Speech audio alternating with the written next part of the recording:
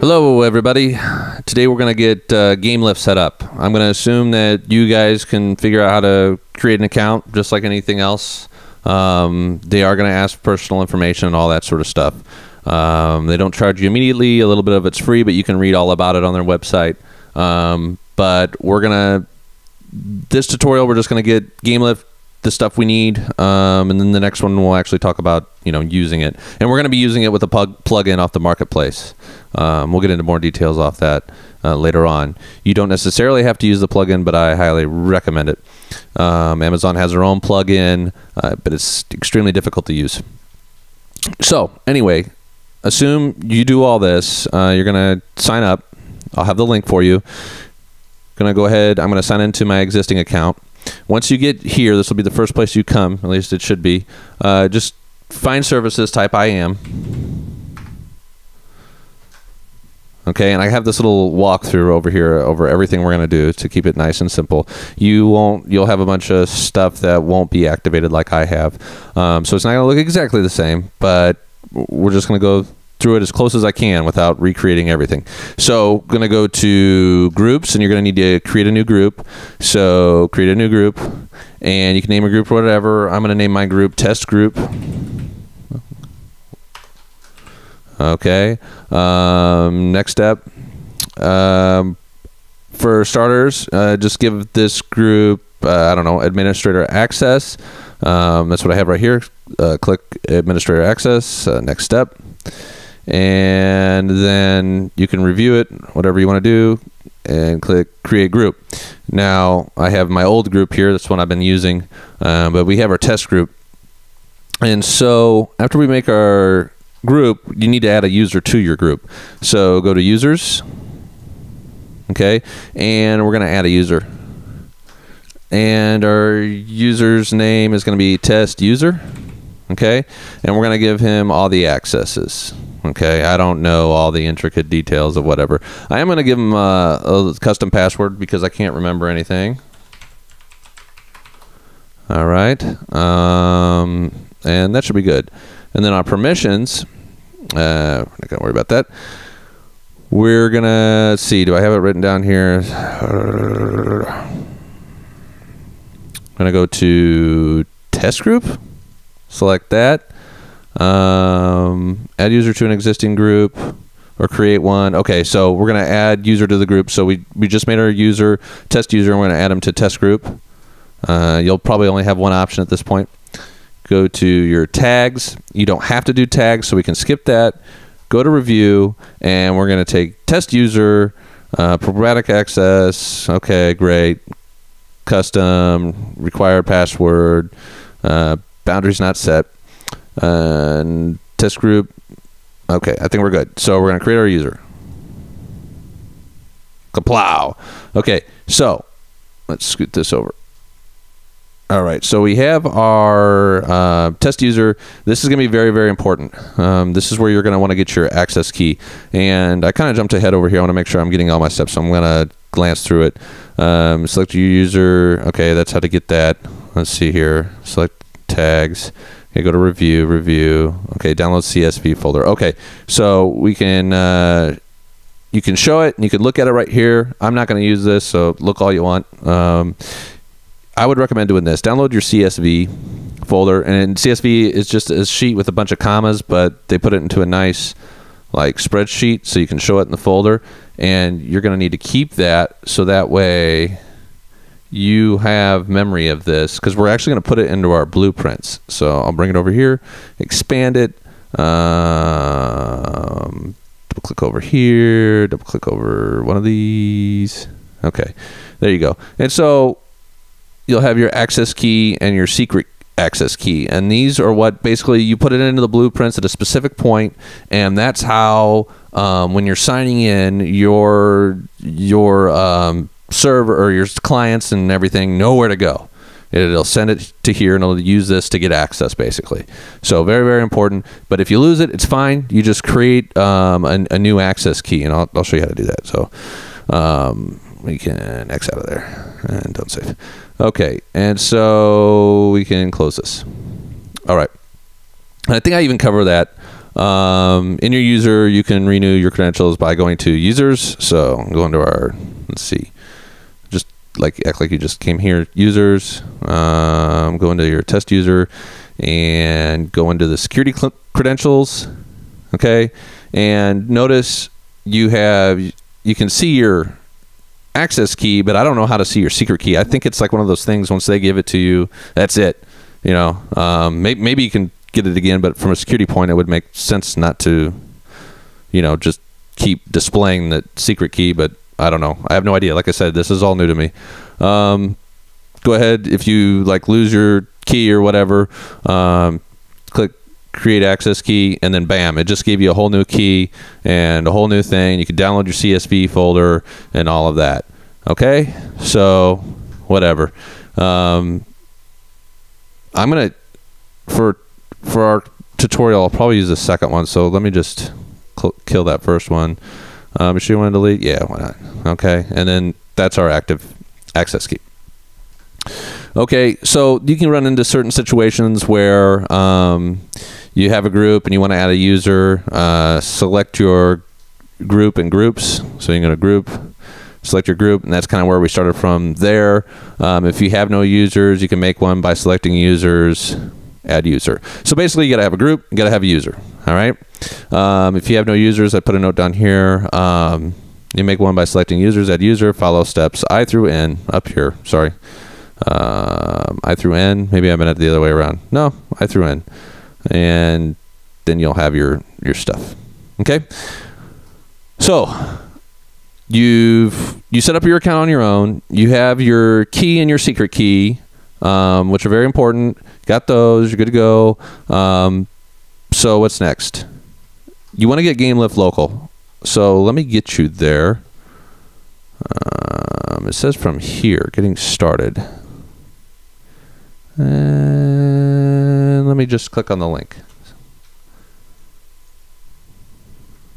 Okay. Okay. So you want to go ahead and get GameLift Local, and you can get it from here. And what's this going to do? This is going to give you Amazon's plugin, and it's going to give you GameLift Local. So let me explain what is GameLift Local. So to test what you have, to make sure all your connections are set up properly, you have to make sure that, or you don't have to, but you should test it before you upload it, because it takes time. So let's say you make your server and you have your client, and GameLift Local will run as another. So you'll have, okay, so you have GameLift Local running, you'll have your server running, and you'll have your client running. And if they all link up, all is happy, your client will be able to play the game, and your server will be reporting to GameLift Local that it's healthy. Okay, so really it's to check your server. That's the main thing. So basically, if you can prove that your server is giving GameLift Local a message that says, hey, I'm healthy, then you've succeeded. And then you can proceed on to the next step, which is actually uploading your game to GameLift. Okay, so it's a check, and it saves you time because it's not so quick to just upload. I mean, if you got fast internet, great. I don't. So you upload it, but then to deploy it, that takes like 20 minutes. So if you got a bug and you're trying to figure out what your bug is, yeah, that can take some time uploading it, checking it, whatever. So they give you GameLift Local. It's a quick and easy way to check things. Well, not easy. It's command line to make sure that things are going great. So that's what GameLift Local is. Anyway, so you're going to download it. It's going to come as a zip folder. Let me just read through this here and make sure I have everything. Download GameLift Local from here. Okay, that's where we're at. Select Amazon GameLift Server SDK, Amazon GameLift Server SDK, and then download now. Extract with 7-zip, and we'll only be using the folder titled GameLift Local. Okay, so you download the zip file, right? And you use 7-zip, which we talked about in a previous tutorial. It's just any extractor will work, and it will look like this. Okay, so you'll have inside your zip folder, GameLift 12, 14, whatever. You'll have the SDK release, which you don't need unless you're going to go ahead and do this without the marketplace plugin. If you want to use Amazon's plugin and use C++ code, that's fine. But if you're going to use the plugin from the marketplace, which is Blueprints, which I like, then all you'll need out of this is GameLift Local. So you download that, you get GameLift Local, and there you go. So right now I'm just worried about getting you everything you need. You don't have to worry about I don't think we have to worry about setting that up. Maybe we do. Yeah, just hang on to it. It pretty much just runs from the folder anyway, from what I remember. Okay, so now you need to get the AWS command line installer. Okay, so let's get in here. Let me open that up. Okay, so if you run into this problem like, oh man, his link didn't work, he sucks, just copy this, or Control C, which I recommend, it's even better. Open up Notepad, all right, and just Control V for paste, Control A for select all, Control C for copy again, and then just bring it in here and Control V it in the URL, and then bam, there you are. Okay, so if you notice over here, this is a step-by-step guide explaining what everything is, and configuring it, and all this blah, blah, blah, blah, blah. I mean, it's very handy. It's not just blah, blah, blah, blah, blah, but there's different ways you can install and different things you can install. I'm getting you right to the point of what you really want to install, which is the quickest, easiest thing, and that's going to be your download the AWS CLI from the MSI installer. And then once you download this and run it, here it is right here. I think that's it. This guy right here. It's pretty much a straightforward process, and it'll install. That's straightforward. So what the hell is it? Okay. What it is, let me see. It tells you right here. Command line interface. What is the AWS command line interface? And it goes on, it spends forever trying to tell you what the hell it is. It's just so you can upload your stuff. So you can upload your servers. Otherwise, I mean, there's no, so we're getting into like the pro tools. I hate using that term. We're getting into using, you know, professional stuff here. So like everything, it starts to become command line for whatever reason. I guess that's the cool thing to do, but it's the cheap thing to do. So there's no, like, you can't drag and drop your servers onto AWS to upload your stuff. You actually have to run the command line, and it goes through the whole process of doing that. So you'll point it at your server, and then your server will begin to upload. Okay, so that part's straightforward. What's not straightforward is that you got to configure it. So let's say you downloaded it, you've run your installer, and you're like, okay, now what? How do I run this? Well, just come over here, and you need to bring up a command prompt. So you can either do CMD Charles Mary David, and that will pop up, okay? Or you can do what I like to do when it works, PowerShell, which is command line only more friendly, because you can move around stuff and click it around, and it may be installed on your computer, it may not. Most computers now have it in. How to check if AWS is installed, you just type in AWS.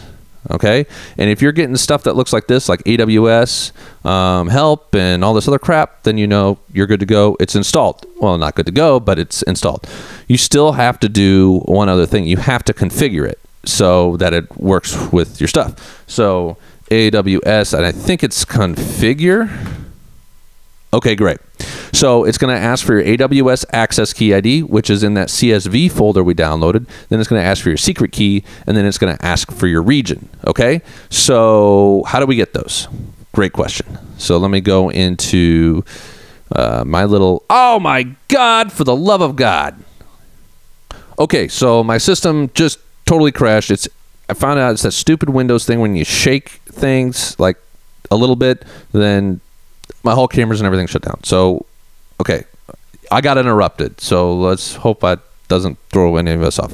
So anyway, I was just saying that you type AWS configure, and you get your access key ID, and then you'll get you'll need to enter in the rest of that information. So what is the rest of that information?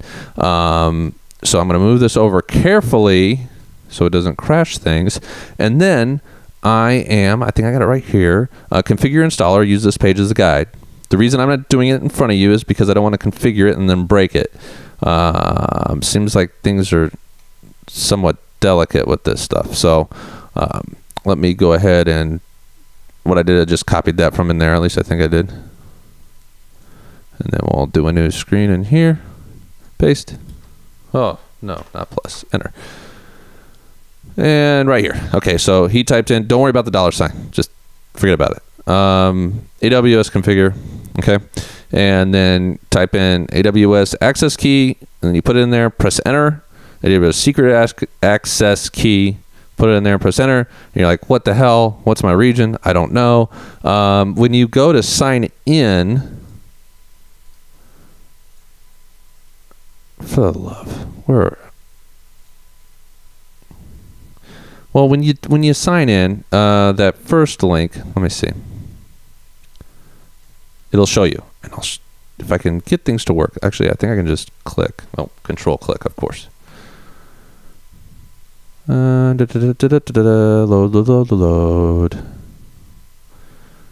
Okay. So on your when you get to a part where you're actually signed in, okay, not just on the AWS whatever. When you're in the management console, look up here. It tells you your region, and I'm US East 2. Okay, so it'll provide that information. I'll tell you what you need to put in there. So just copy that out or remember it and put it right in there. This, I don't know. I think I put JOSON or JSON. I think I put that in there. I don't know. Maybe I put text. I don't know. Just do what it says here, and if you have problems, try something else. Don't know what to tell you.